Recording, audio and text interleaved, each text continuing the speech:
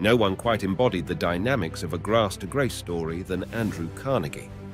Haven immigrated to America at 13 from Dunfermline in his native Scotland to escape poverty after the first industrial revolution. In his own words, at a young age, I began to learn what poverty meant, and there came the resolve that I would cure that when I became a man. In America, the young lad had to work several odd jobs to feed. He served as a bobbin boy, a menial US textile worker earning about $1.20 weekly. He combined several positions and eventually joined the Railway Corporation, where he rose to become superintendent. He invested his income into oil and iron companies. He challenged the monopoly of the Rockefeller family in the petroleum industry. Still, he made his fortune in the steel industry, which made him the wealthiest man in the world. He leveraged the need for iron bridges during the Civil War to amass significant wealth. His steep rise to wealth from generational poverty to amassing a fortune of $302 billion before his death seemed like proper Hollywood fiction. However, his story is true. Although he died over a century ago, his story is infused with several relevant lessons. His life is worthy of emulation. 1. Mentorship. Having a mentor can set you light years ahead of your contemporaries. The privilege of informed and experienced advice is that you will be able to navigate the pitfalls associated with your career path correctly. The success story of Carnegie can be linked with the support and financial support from his mentor, Thomas Scott. Thomas Scott inducted him into the railroad profession and taught him about investment. Scott was the one who gave the young Carnegie the money to purchase the Adams Express stock. He reinvested the proceeds from this stock in the Keystone Bridge Company. The investment in the Keystone Bridge Company turned out to be a miscalculation, but he got the idea that would eventually give him his big breakthrough from this investment. He learnt of the emerging need for steel across the US. He quickly established the Cyclops Iron Company in 1864 and subsequently established a personal blast furnace. He was able to forecast the impeding demand for steel and quickly ramped up his capacity to meet the demand. In all of these, the teaching and mentorship from Thomas Scott helped him learn the rudiments of the rail industry and adequately invest the income to raise the seed capital used to establish his own company. 2. Philanthropy. Andrew Carnegie made so much money, but also gave so much money that his legacies remain to date. He was denoted as the father of modern philanthropy. He says, "Wealth is not to feed our egos, but to feed the hungry and help people help themselves." He was passionate about knowledge and education and founded over 2,500 libraries worldwide. As he attained old age, Carnegie aimed to achieve world peace. Hence, he devoted about $30 million to the Carnegie Endowment for International Peace. By the time he died, he had given away most of his wealth to charity. It is apt to say that Carnegie pioneered mega philanthropy.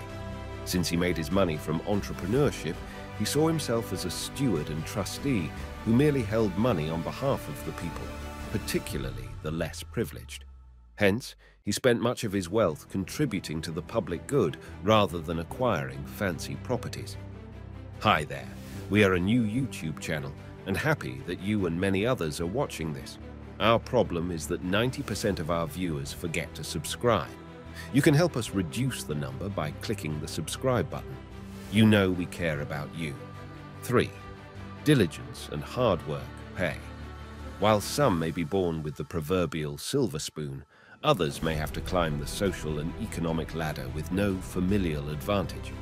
The story of Carnegie shows that an underprivileged background is not a deterrent to success. His story embodied the idea of a possibility mindset. He had a rugged and defined course for his life and started to achieve his goals even at the tender age of 13. He was passionate about his quest to attain wealth as the alternative to enduring a life of suffering and poverty like his father.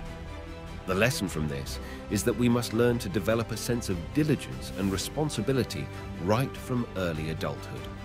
Coincidentally, this time of life is usually laden with distractions, But nothing is impossible if you are focused enough and work towards your goals. 4. Investment is key. Carnegie initially worked for pennies but wasn't deterred. He avoided the fast life associated with youth and instead chose a modest lifestyle. Perhaps his humble beginnings and early exposure to poverty contributed to his modest philosophy, but he was smart enough not to waste his money on luxuries. He invested and reinvested before earning enough money to establish his own company. It is helpful to develop an investment mindset. The relevance of investment is that it is the best way to multiply money. If you want to be wealthy, you must master how to multiply money.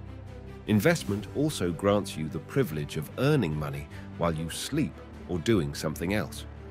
You must resist the urge to splurge out every time on the latest trends, but consciously keep back money to spread into different investments with a reasonable prospect of a profitable yield in the short or long term. 5. Strive for excellence always. The success of Carnegie was not merely because he was able to anticipate the demand for steel alone. He was able to produce quality steel compared to the other products in the market. Quality always sells. Product quality is the most significant marketing strategy any business can adopt. You will enjoy free PR with a quality product because one satisfied customer will eventually market the product to another. You may not be selling a physical product like Carnegie, but you are a product on your own. Everything you do must reflect excellence.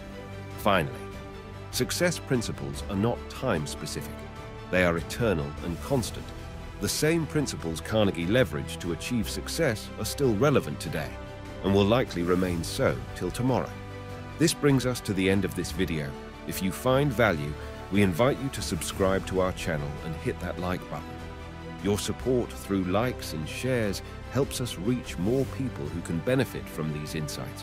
So, join our community of like-minded individuals on this personal growth and transformation journey. We love you.